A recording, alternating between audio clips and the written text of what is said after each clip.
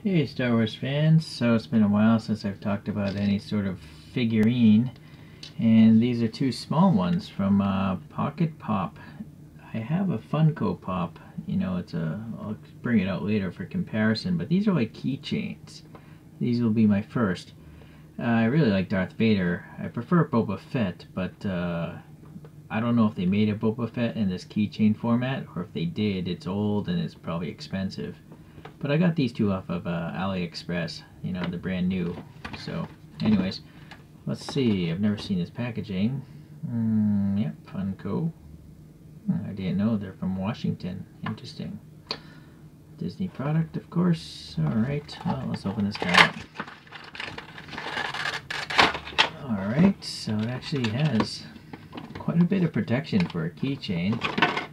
And then it seems quite functional. I mean, this is a seriously heavy-duty ring. This is really thick and strong steel. So if you just want a really strong, ring, you might want to buy this thing.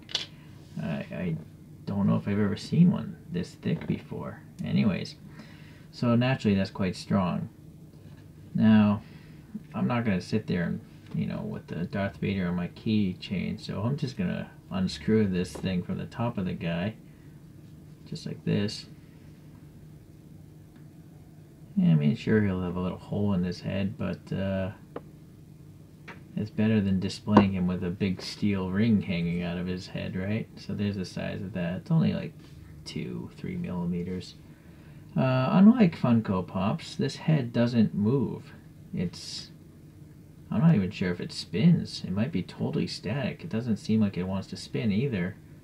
So it's just a totally static toy. I would have guessed that Funko Pops being bubble heads, that this head would have moved. But apparently not. The way this is constructed, this helmet seems to be a separate piece. And then the body's a whole separate piece. Pretty decent detail for something that's so small. There's a little bit of some green dots there on the control boxes. Really short lightsaber, of course. This cape also is a separate piece. So, alright.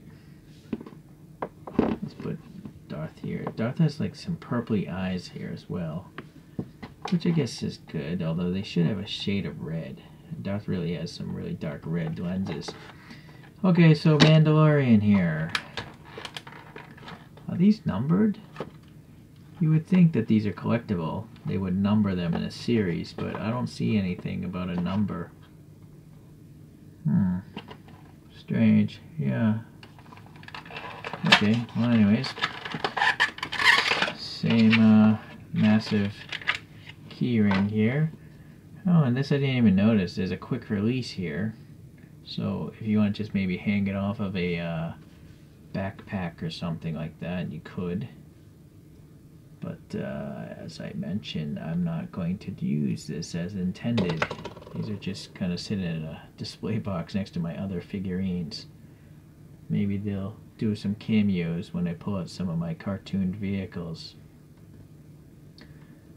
It's a pretty long thread. Well, pretty long screw. Okay, that's a joke right there. Alright, so we got some silver paint for this guy's helmet, some black here, it's tampo printed, it's a little bit missing the mark and not enough black paint there. Side details are alright. The helmet again is a separate piece from the bottom of it at least. And then the body is one piece, and the cape I think is another separate piece, a little bit flexible. And there's also a glued on gun. Yeah, Mando's gun there. So basic colors, kind of like the photograph there. Yeah, it looks like the Mando there. Not bad. It's a little extra flash here though. But these weren't really expensive, so I mean you can't expect the world from something that's less than 2 inches. Looks like it's 2 inches tall. So let me get rid of this packaging. I guess we should compare to some other figurines. The problem is I don't think these are going to stand. Yeah, the feet are so small and the head is so heavy. Maybe Maybe if I have them stand against each other back to back. Nope. Darth is really back heavy. Mando might actually be front heavy. So I'm gonna have to probably sticky tack these guys to some clear chips. So I'm gonna have to come back. So I just cut out some plastic packaging and use some poster putty to mount them to that, so it's not permanent. And let us compare to some other, things. So I have these, I think these are Bandai Gashapons.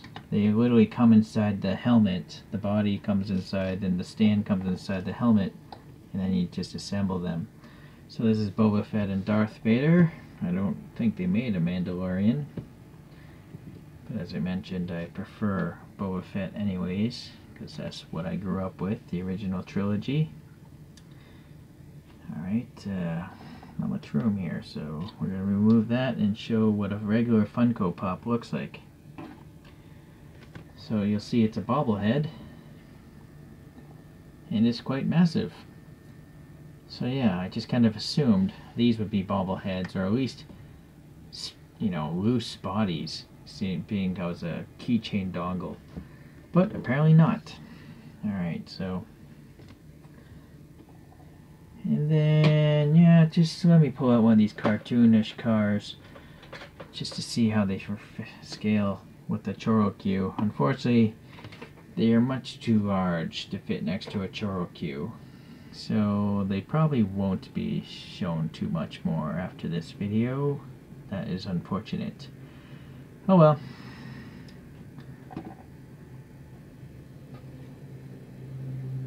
Okay, well, I'm still pretty happy I got them. They weren't really expensive. I like super deformed things now, whether they're cars or characters, and I love Star Wars, so no problemos for me. Alright, I hope you guys liked this video, and maybe later I'll get some other figurine show-offs, not even a review, just to show them off, I guess. Alright, thanks for watching. Bye.